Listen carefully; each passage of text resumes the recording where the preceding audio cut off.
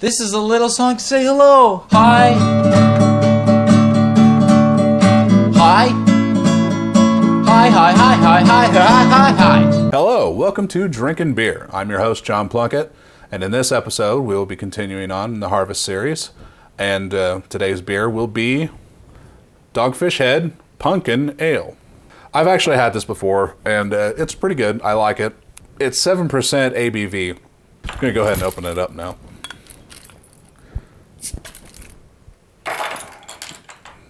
So let's get to the pour.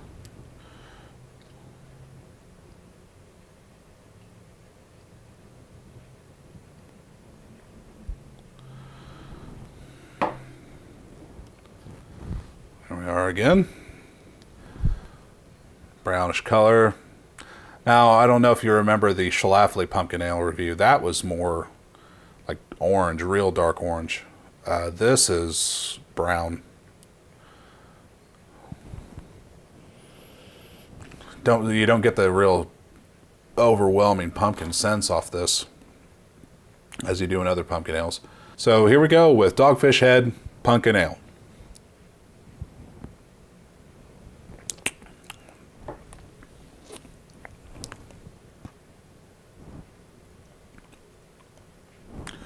Man, it's not how I remember it. The alcohol just cuts right through. I'm not even really getting much pumpkin off this, if at all. If anything, this kind of reminds me of Jaw Jacker. I remember really liking Dogfish Head Punkin Ale, but this is not really. This isn't really meeting my expectations. What it ends up being is a brown ale with more of an alcohol tinge to it.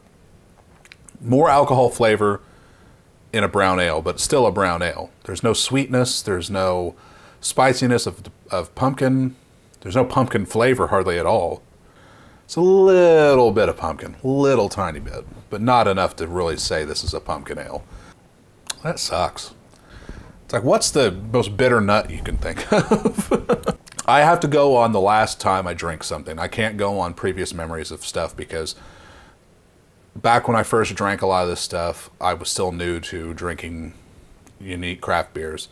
So I have to go on my most recent tasting of it and say the Dogfish Pumpkin Ale really doesn't measure up to a lot of pumpkin ales. It definitely doesn't hold a candle to Schlafly at all, or Southern Tier Pumpkin. It doesn't come anywhere close. The Shipyard Smash Pumpkin Ale, way better than this. It's just, you know, I'm a big fan of the pumpkin ales that taste like pumpkin. So when they do it right, you get the real rich pumpkin flavor throughout the drink. It's not like this where it just, I don't know, it leaves you wanting more. But, you know, I guess for people who are more into more traditional nut brown ales and less wild pumpkin ales, then yeah. But once again, it's one of those instances where they say it's one thing and ends up being another. So there's a tear. Well, that was my review of Dogfish Head Punkin Ale. Not the beer I remember, but all in all, it's not terrible. It's just, if you're expecting pumpkin ale, then this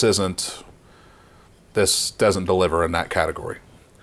But for a harvest season beer, it's not too bad. I could be completely wrong. You may love it. You know, that's up to you to decide. But so that was my review, and hope you enjoyed it. And until we meet again, this is John Plunkett for Drinking Beer. Happy trails, and keep drinking.